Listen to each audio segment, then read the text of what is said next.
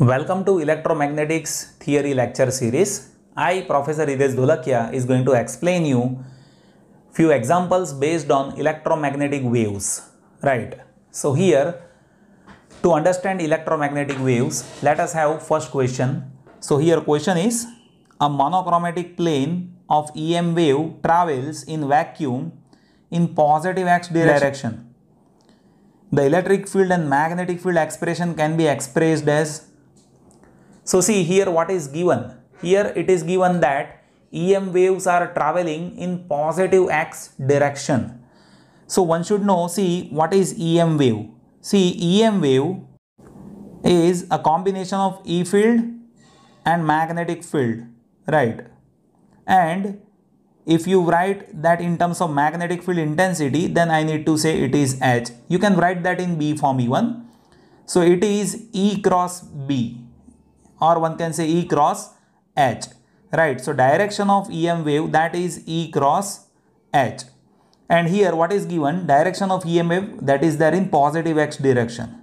So AX direction, that is the case which is given to us. So how to write EM wave equation, right? So first of all we need to know how many ways by which we can have AX with E cross H. Right, so one can have AX as per AY cross AZ, right? This is one way.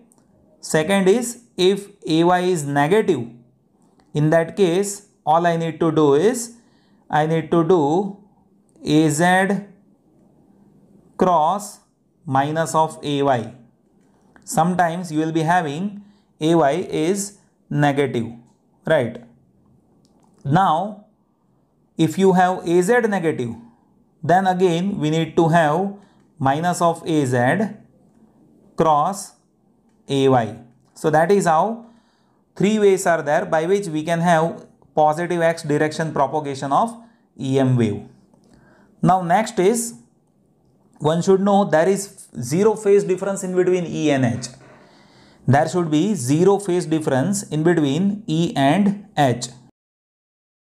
So let us try to see that with respect to standard form.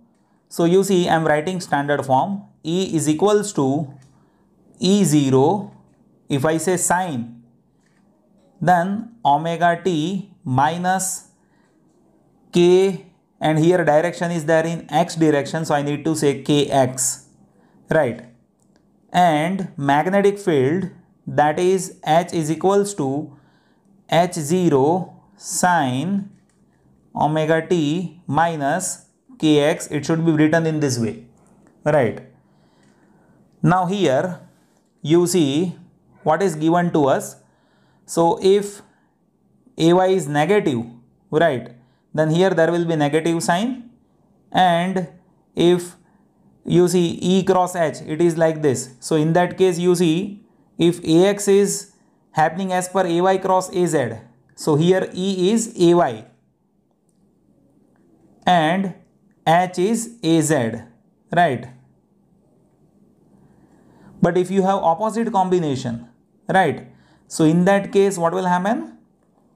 Now you see E and H, this equation will be same, E0 sine omega t minus kx and H0 sine omega t minus kx.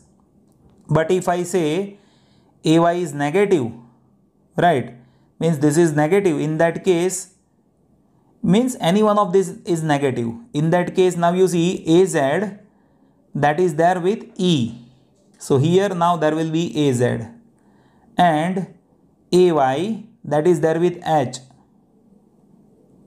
So if this is negative, then also this is the direction of E and H, and if this is negative and this is positive, then also direction of EF is like this, right? So that is how one can identify propagation equations, right? So one should know there can be any combination.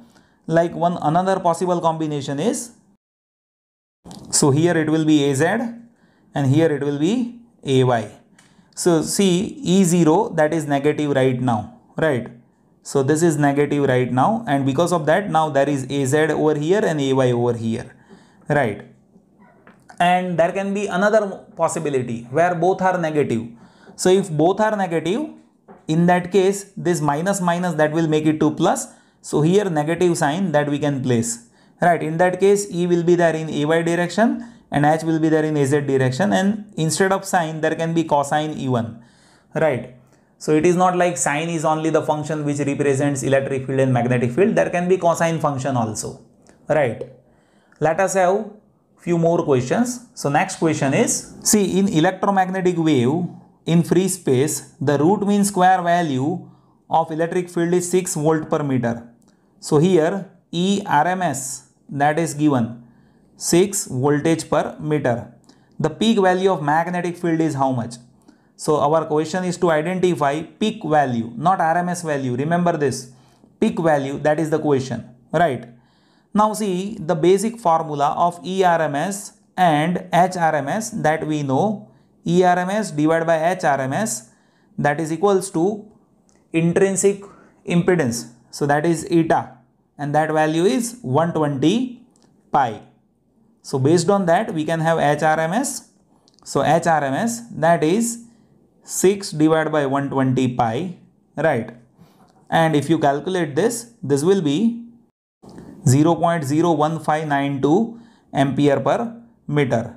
Now based on HRMS we can have magnetic field BRMS, right? So that is mu 0 mu r H.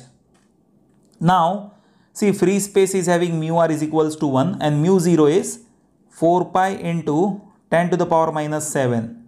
And if you solve this, you will be having BRMS value, and that will be 2 into 10 to the power minus 8 Tesla.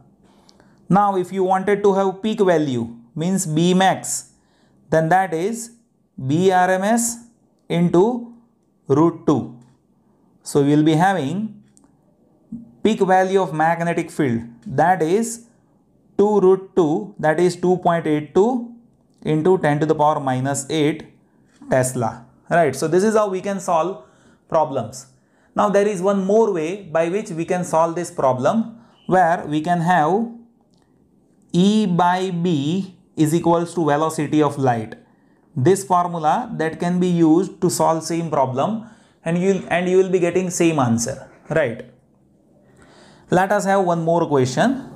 So next question is, the velocity of electromagnetic radiation in medium of permittivity epsilon 0 and permeability mu 0 is given by how much?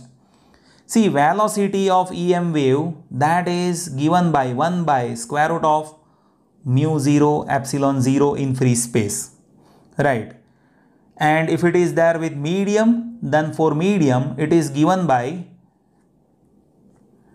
C is equals to 1 by square root of mu 0 mu r epsilon 0 epsilon r, right? For medium it is like this.